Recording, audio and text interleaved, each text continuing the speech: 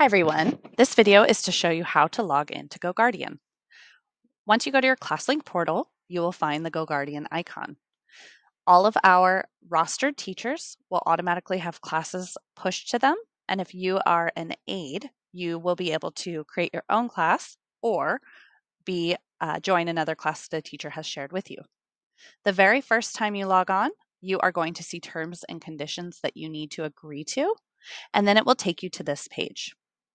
If there are courses that are rostered to you, they will be under this pending tab where you will click accept. Otherwise, you will see your classes here.